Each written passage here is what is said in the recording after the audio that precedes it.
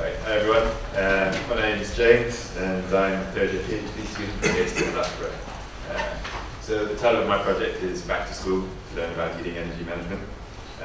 But back to school, I don't mean I've had a complete progression academically, but sometimes I kind of feel like it. But I'm looking at schools from an energy perspective.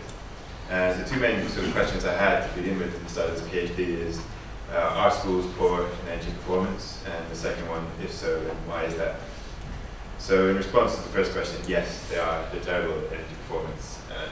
What I've tried to show here is that in the non-domestic stock in the UK, they only make up about 1.4% of the total stock, but are second overall with CO2 emissions within that sector, emitting up to 14% of the total non-domestic stock.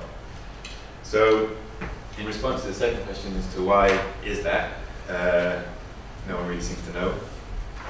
There are some ideas, which are to do with construction age, lack of energy management, and so on. And that's something I'm trying to find out. So I tried to look and find out whether or not there was a link between age of construction, construction type, and so on. And I found very little link between the two, which kind of pointed me in the direction of thinking there must be some sort of human influence. So I decided to break the study into two sections. One was looking at physical factors, and one looking at human factors. The physical factors included looking at temperature profiles and bearing in mind the sort of system, the heating systems, the control systems, and constructions. So I took 3 case study schools which are based in Croydon. I ended up there just to do with correspondence and gaining access. And I monitored the temperature in these rooms at a 10-minute interval over the period between February and May. And what I decided to do was try and find out, okay, what I found out was that on average primary schools use about 60% of their energy on space heating.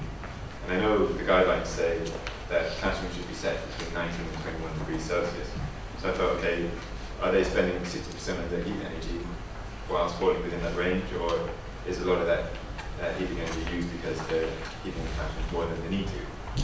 So I went to look and see, find out how much of the time classrooms spent above 21 and 19 degrees Celsius.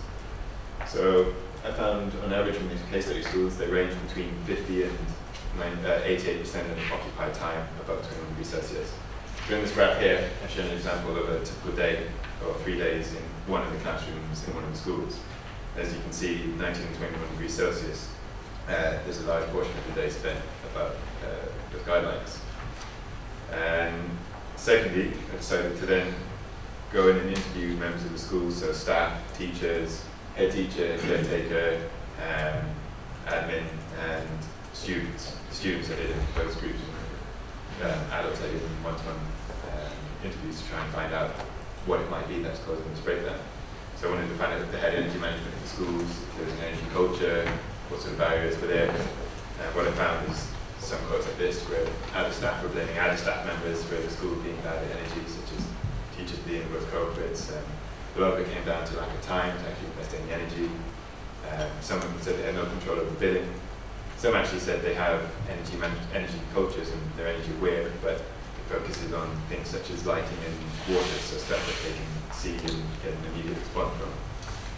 So where I'm at the moment is I found out that, okay, these case study schools are spending a large portion of their time, about 21 degrees Celsius, and there are some limits on human-wise, the human factors.